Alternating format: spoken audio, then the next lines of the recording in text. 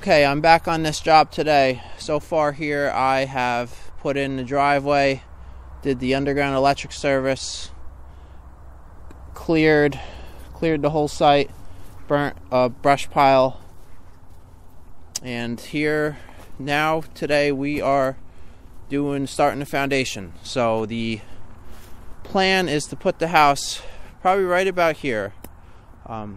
So we're going to be marking that out. Here's all the tools, a couple tape measures, string, paint, markers, and I'm going to be meeting with the homeowner and deciding exactly where the house is going to be. But they kind of have it, there's a site plan here that an engineer did. They're kind of showing it right about here. I think the well's going to go uphill, closer to the street.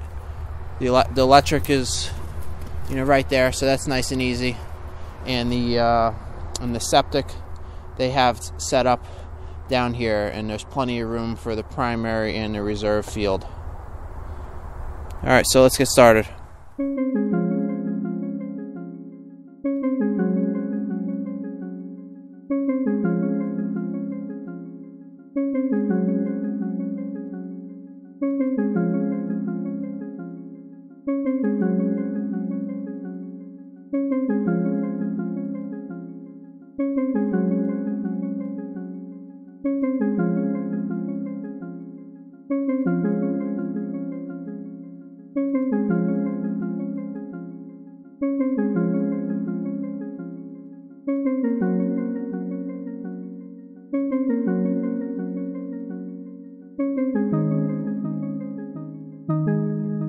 Alright, so I'm all ready to dig here now. This is marked out. These marks represent the size of the house, but 4 feet bigger on each side. That way there'll be room for the forms. And I got my elevation set. This green marker here, that mark on it, that represents the height of the finished walls. So the mason told me to dig 9 foot down from that mark inside this entire box here. Alright, so I'll probably get started. I may dig most of this with the track loader because it's kind of like a walkout basement. This grease, I just got this, earlier this year. This thing is pretty cool. This saves a lot of time. I'll put a link in the description where to get this.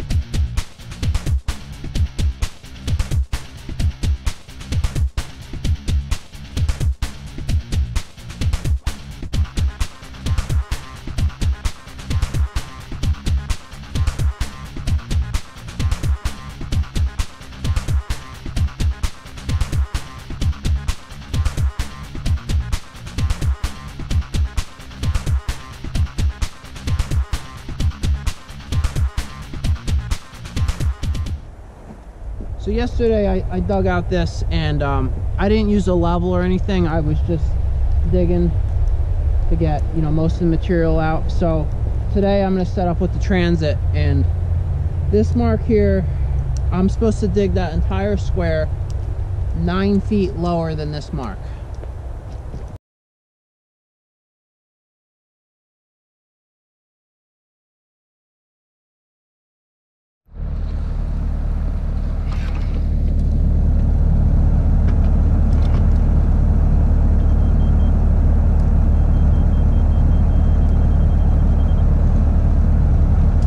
All right.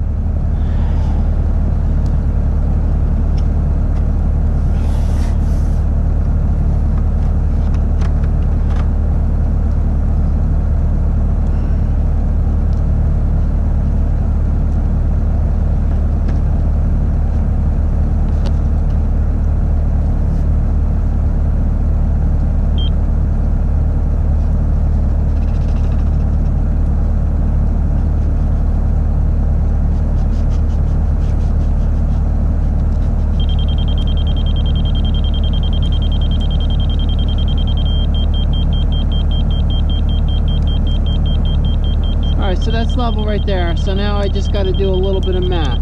So we are supposed to be 108 inches lower than this mark.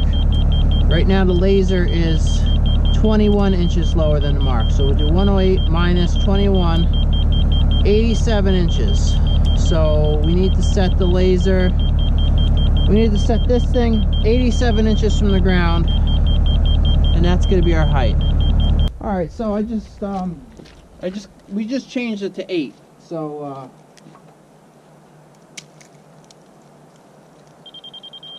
so this probably has to come down another foot.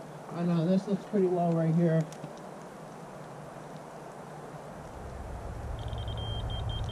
All right, so this whole area needs to be down probably at least 1.5 feet.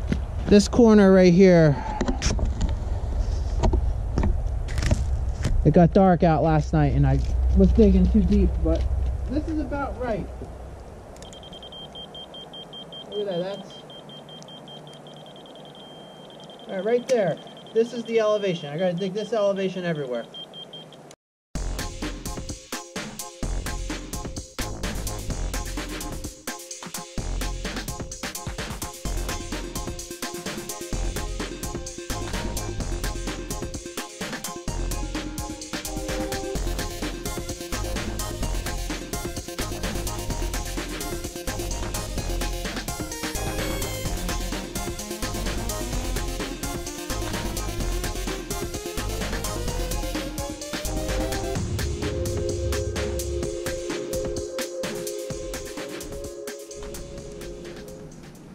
Alright, so the next step here will be to dig some footings on this side, and then the footing and the foundation can be done.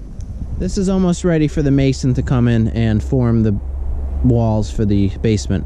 I just have to do a little more digging. Right here where these silver tarps are, this wall is supposed to be about on grade with outside, so that needs a deeper footing, like a frost wall, so I just have to dig that.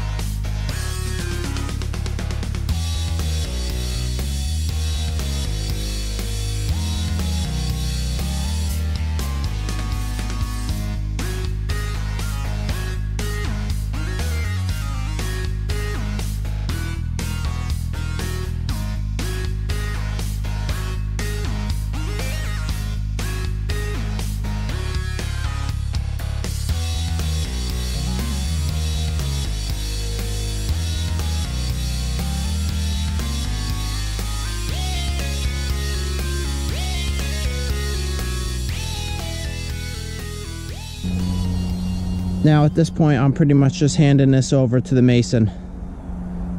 I'll probably have to do a little bit more. I'll come here the first day he's here just to make sure he's good with everything.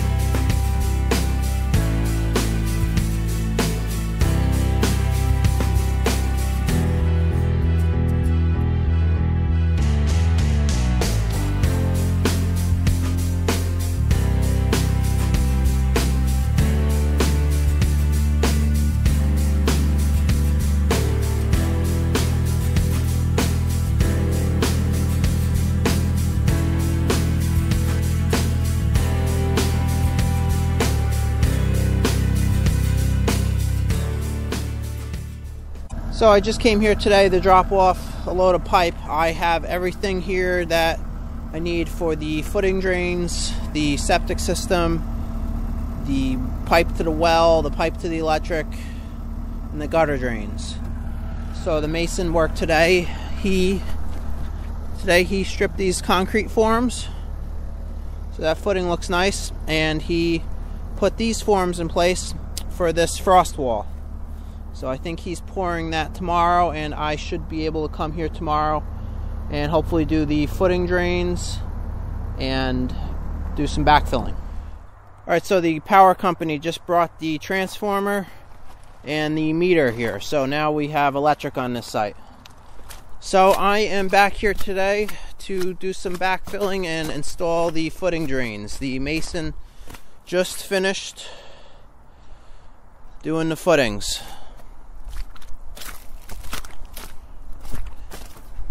And he finished doing this frost wall here. So I need to get the pretty much that 2-inch or that 3/4 inch gravel there needs to be around the whole edge of this thing. And I got all my pipes over there too for the footing drains.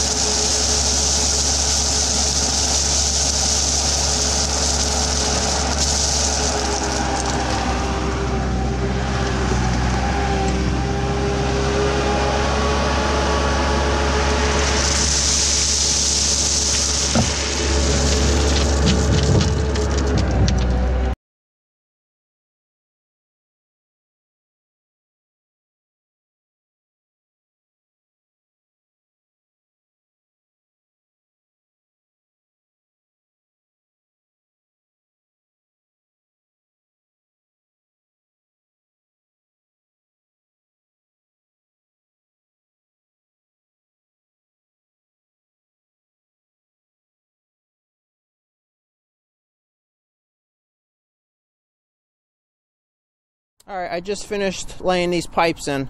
So I have it highest in this corner here, and then it slowly or gradually pitches down, and I have it draining out in that far corner right there. Now it's really easy to see where level is on this because the whole footing, that's level. So in that corner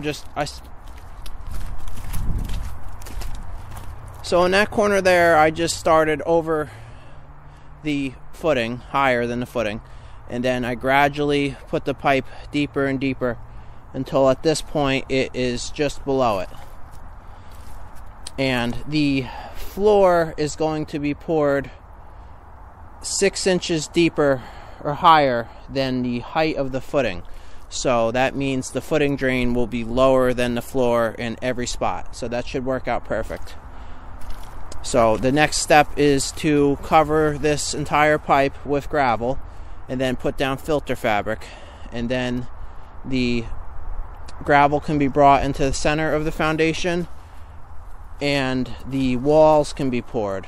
And then at that point I can backfill. And then while I'm backfilling, then the gutter drains will go in.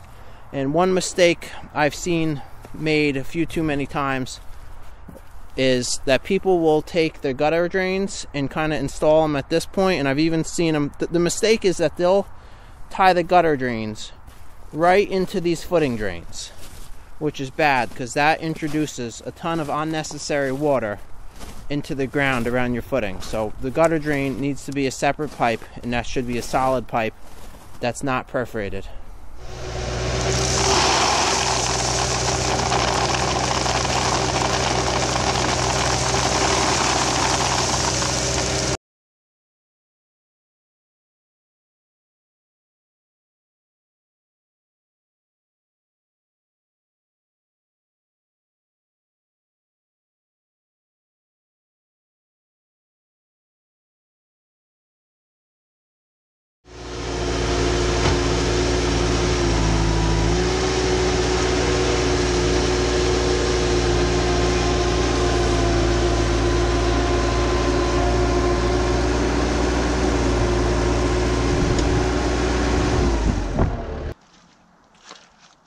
Alright, it's that time of the year where machines start freezing to the ground. I had an issue with this morning. It was frozen, so putting them up on logs really makes a big difference.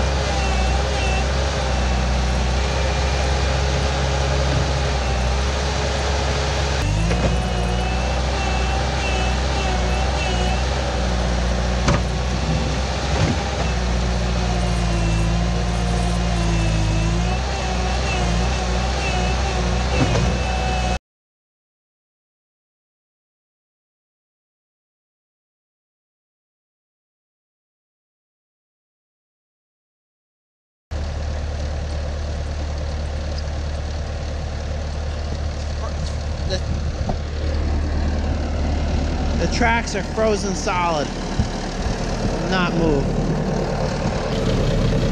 Alright, I'm trying to thaw out the skid steer here. This thing's frozen like a rock.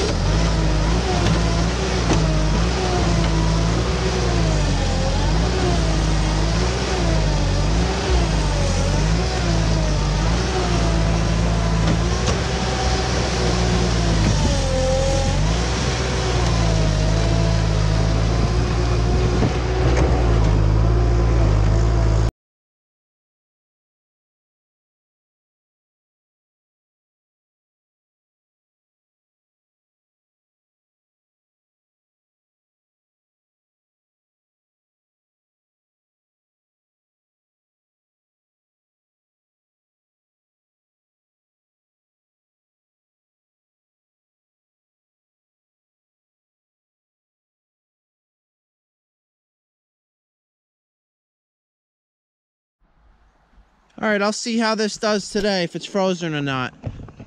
I cleaned this area out really well before when I parked it last time, so I think it should be alright.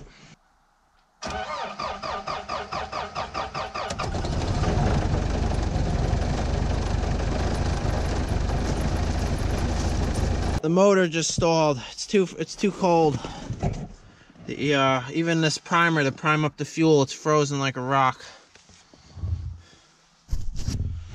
Try to thaw this thing out, but I don't know.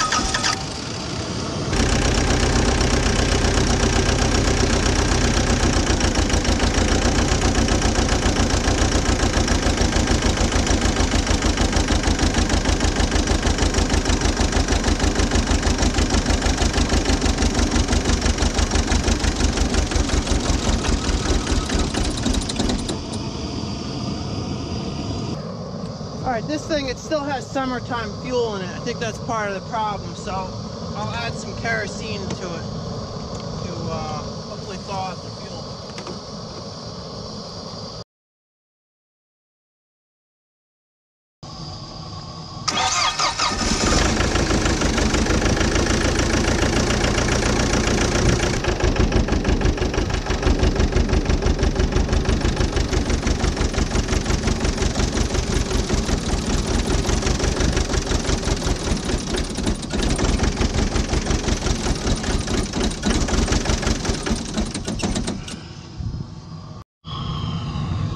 Alright, so this thing, it'll start, but it won't stay running. The issue here, you can see this primer bulb is like squeezed flat, so that's not going to work. So I got to open up the cab and clean off the intake screen. It may have some gelled up fuel on it, it may be dirty, or a combination of both.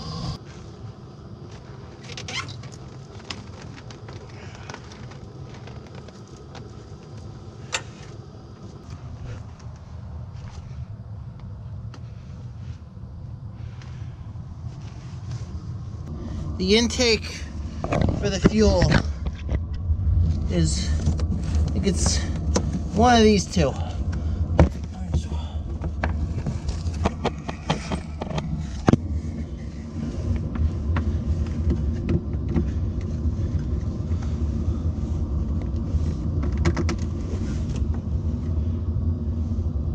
Hey, look at that, it's got ice on it.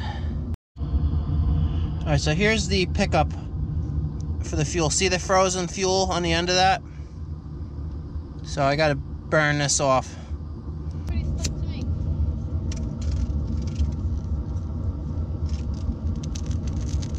You need the other one? No, this is doing a good job. Alright. I'm trying to...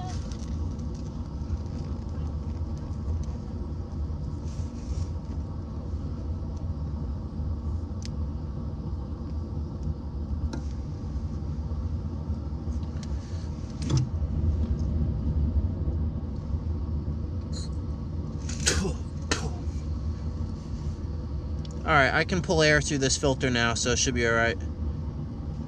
Alright, now you can see the primer bulb here. It's inflated now, so when you go to squeeze it, it blows back up. Alright, this thing should run now.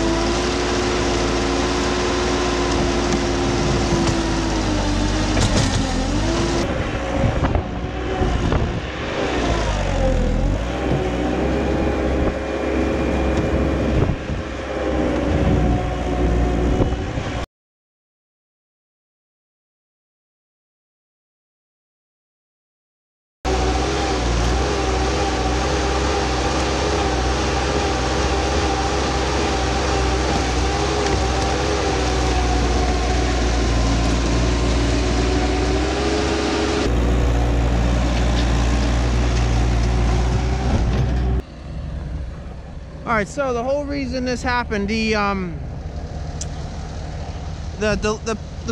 place who brought us this gravel, they were not willing to drive down that hill, so it ended up getting dumped up here. And yesterday, you know, we were bringing it down with the skid steer and with that tractor, but it was just, that was too slow. So today I got this guy here at this dump trailer. So we'll see how that goes.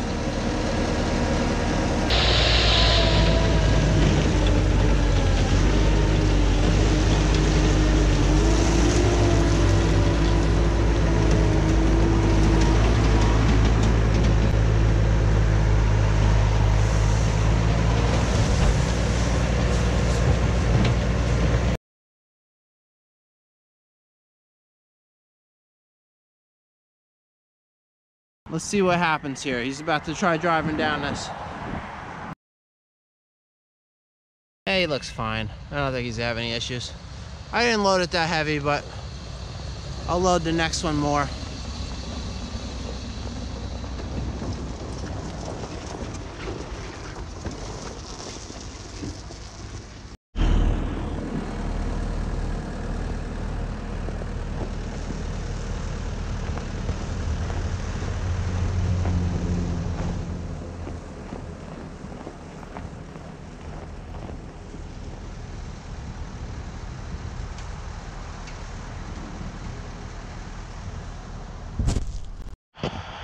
The other ice issue I was having is this was building up in here, and you can't curl the bucket up all the way because it hits. Let me try to chisel some of this out of here.